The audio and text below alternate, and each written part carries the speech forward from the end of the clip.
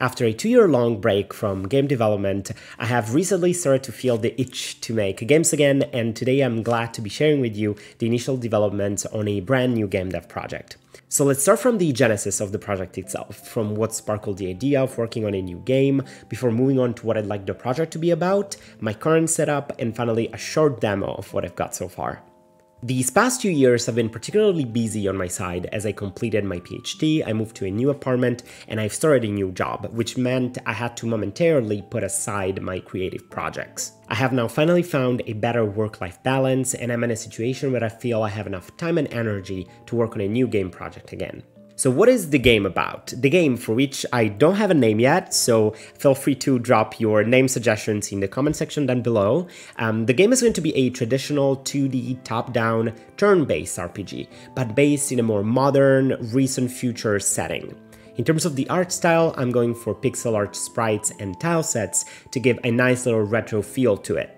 Recently, I've been itching for a classic turn-based RPG, but in a more futuristic setting, and a game that I loved playing last year that somewhat scratches that itch is a game called Metal Max Xeno Reborn. You're thrown in a post-apocalyptic setting with fully customizable tanks, and while the game is 3D, battles occur on the map in a classic turn-based fashion. I also love the exploration and non-linearity of the game, so that has led me to a rabbit hole that is Metal Max as a whole, and even though I haven't played the older games yet, I love the idea of a non-linear turn-based RPG in a somewhat non-classic setting. So the game is going to focus more on the turn-based gameplay, on customization, and on giving a sense of freedom to the player versus actually delivering a story. I would also love to focus on exploration by creating a world that's made of small but interconnected maps with several different routes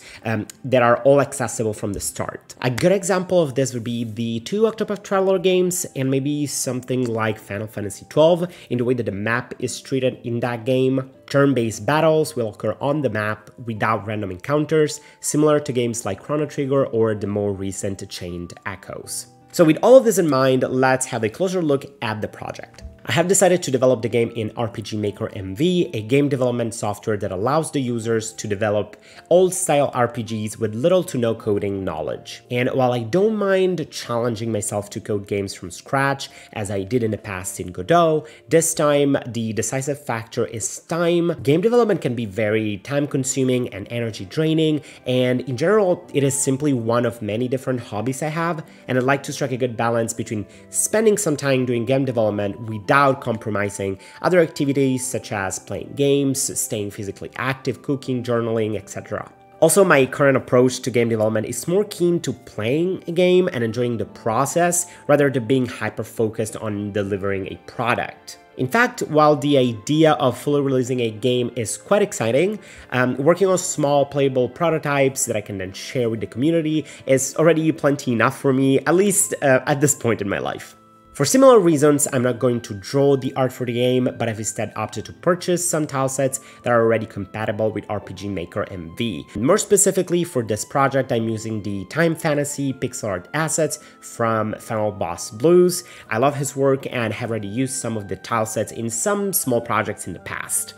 In particular, the Future Fantasy asset pack is perfect for this project as it has not only great tile sets, but also fully animated character sprites. As for the turn-based combat system with on-map non-random battles, I'll be using the Chrono Engine plugin from Mug Hunter. This plugin drastically changes the way battles are handled in RPG Maker and is the ideal match to realize the combat system that I have in mind. This is not the first time I've talked or shown this plugin on this channel. I used it for a small RPG prototype that I filmed a short devlog for a couple of years ago. I was quite happy with how that short prototype turned out, and so I decided to take that project as a starting point for this new one. So I guess that video may count as survey devlog number 0.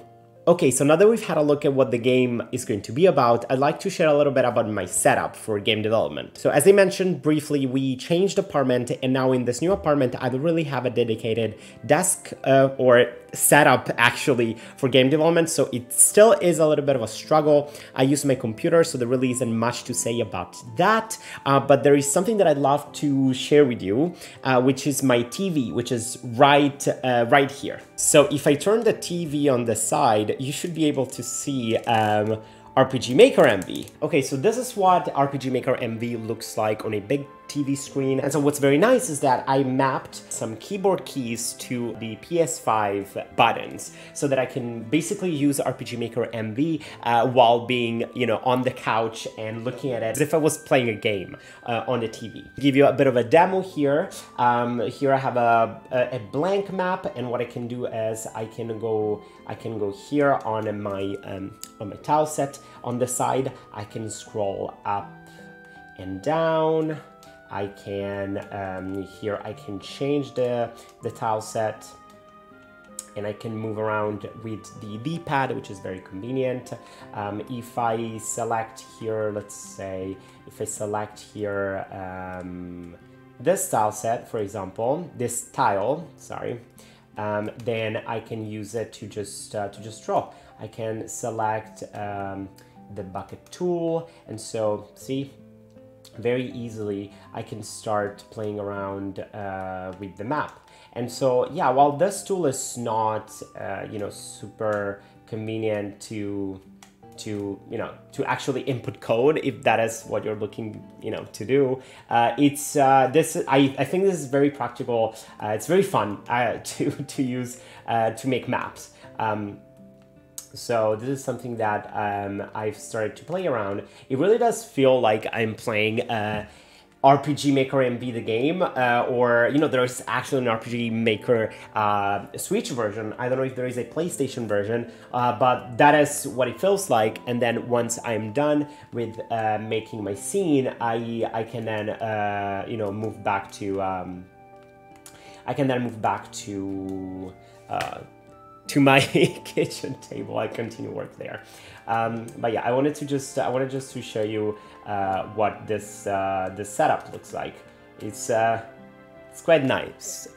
So I recommend it if you're looking, if you don't have a second monitor and you're looking for a way to do game dev but also keep it a little bit more fun. So this is one option. Okay, now let's have a look at the very short prototype that I have so far.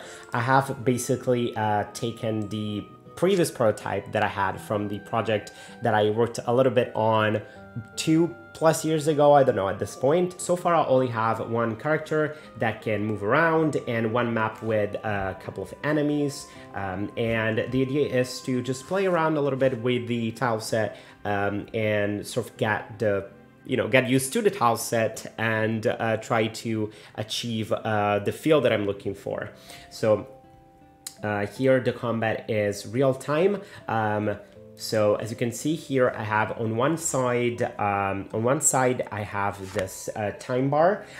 This was part of the plugin demo, so I haven't changed that.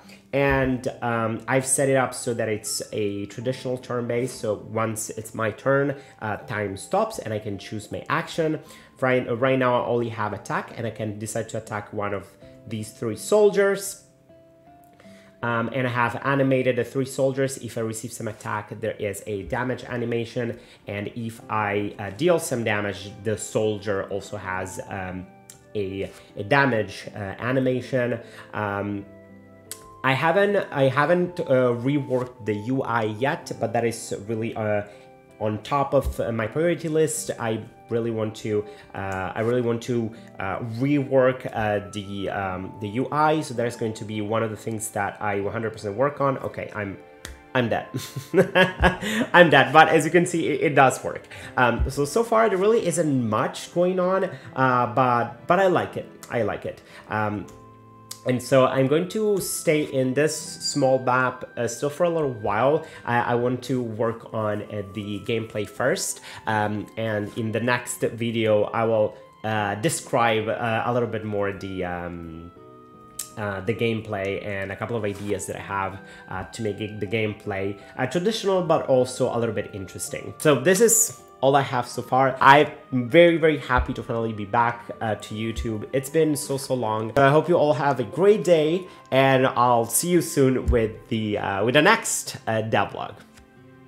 Bye.